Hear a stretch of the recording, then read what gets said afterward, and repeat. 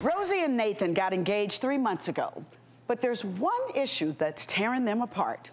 Rosie says the only way to make Nathan happy is for her to give up on her dreams. My fiancée, Rosie, is too obsessed with becoming a star. She's constantly being stalked by so many fans. By her performing, she's putting us on the back burner and putting her career first. Right now, I want her to stop performing because it's just too dangerous for her. She books a lot of these jobs sometimes on Craigslist, and to me, that's sketchy as hell.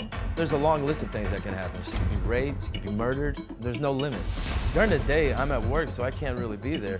There's been plenty of times that she's been followed home, and I have no idea how safe she is. There's even been a time that a car has followed her to our private residence where, our children live. It was scary. We've even had to contact police a few times. Last August was one of the scariest days of my life. Rosie was performing at a nightclub in Houston, and she got shot. It was a feeling that I never want to feel again. And if the bullet had gone either 1 inch to the left or right, she might not even be here with us today.